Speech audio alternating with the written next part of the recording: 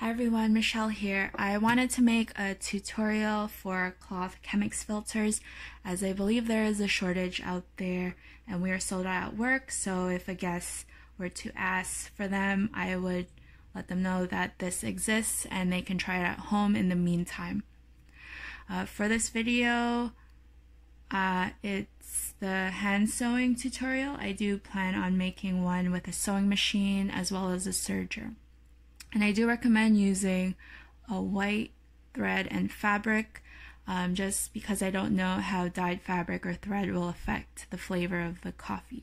But I'm using black here so you can see the outline of the stitches. And I also recommend watching James Hoffman's video about cloth filters.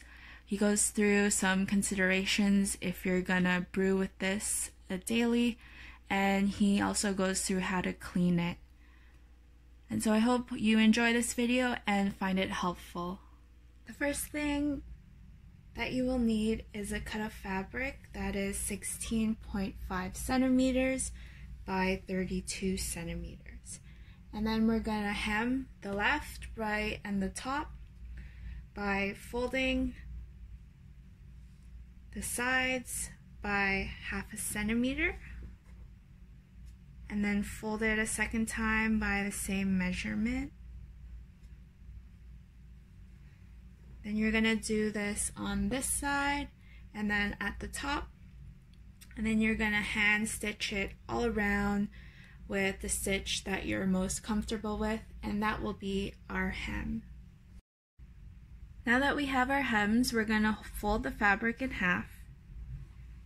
And then we're gonna sew the two edges here together 0.5 centimeters from the edge here.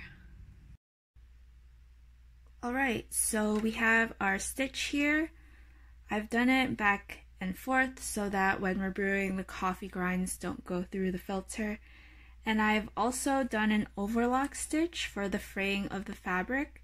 If you YouTube overlock stitch hand sewing, there's gonna be an easy tutorial. And that's our filter.